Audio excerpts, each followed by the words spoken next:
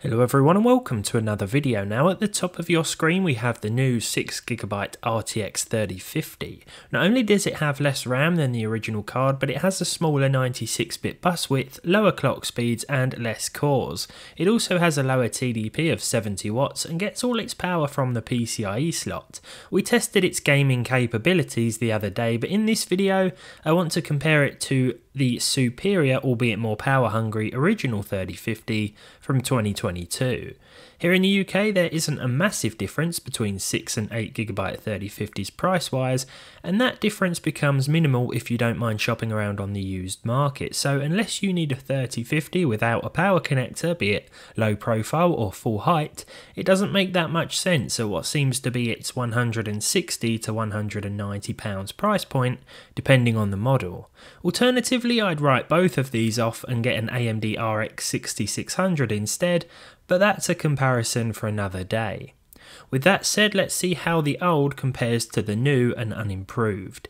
First up we have Baldur's Gate 3. All of today's games were played at 1080p, the resolution best suited to both versions of this modern entry-level card. The 6GB 3050 fell just short of 60fps with the high preset here, whereas the 8GB model handled it just fine with over 70fps.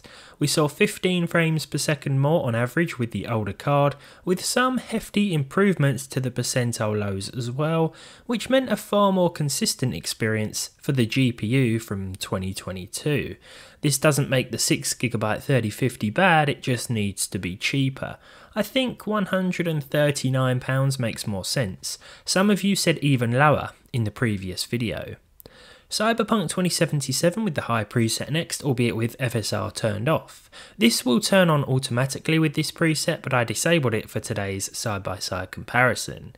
The 8GB 3050 performed with 13 FPS more on average than 2024's 6GB card, but remember, it does use more power. That's not all that concerning to me because it's not like it's a thirsty beast or anything like that.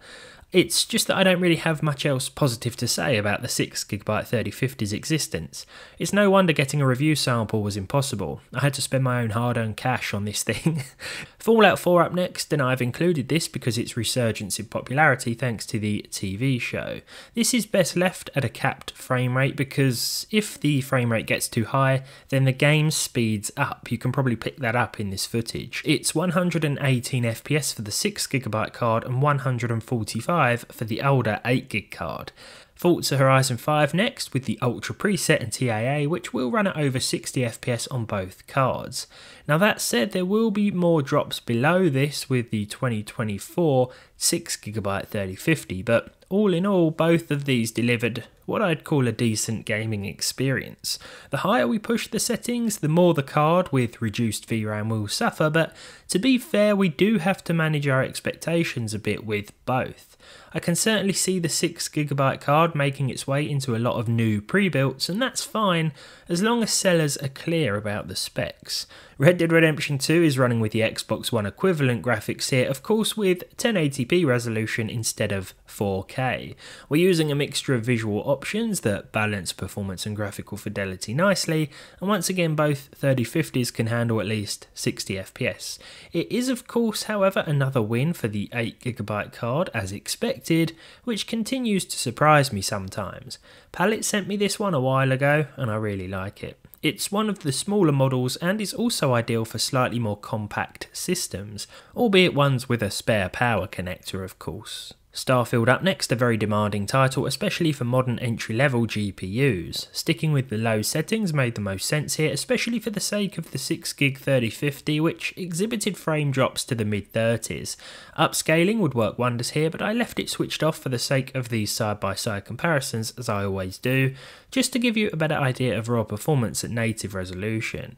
There was less than 10fps difference on average, but that's quite significant in a game like Starfield, which is harder to run and sits closer to that 30fps threshold. It feels as though every frame matters even more here. The game was actually pretty consistent on both GPUs, so that's something, and it wasn't unplayable by any means in my opinion, with the new and unimproved 3050. Last but not least, it's the Witcher 3 updated with the next gen patch. The average was up by 20 FPS with the older card, though the percentile lows weren't hugely dissimilar. I do wonder how things would differ if it was just the VRAM amount that was altered. I imagine the results would be a lot closer. Now I think as far as this result goes, performance was decent for both. As I said before, the 6GB 3050 isn't bad, the price is just a bit high right now, and it should maybe have a different name. 3040 sounds perfectly fine to me.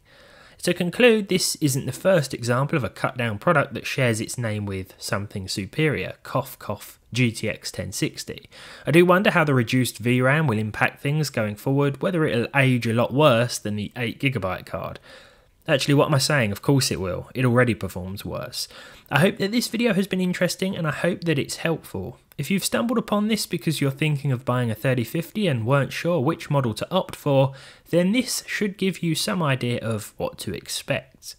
I don't want to put you off the 6GB model completely because it isn't bad by any means, it's just a lot more niche than the older 8GB release I think, and it needs to be cheaper. Maybe it already is by the time you see this video. I can also picture the 8GB 3050 disappearing from the market, and then when you search for one of these cards, all you'll find is the 6GB model, so that could be problematic as well, but you know, just look out for a used 8GB 3050 if that's the case and you stumble upon this video in a few months' time. But there we go. Thanks for watching, and I'll see you next time.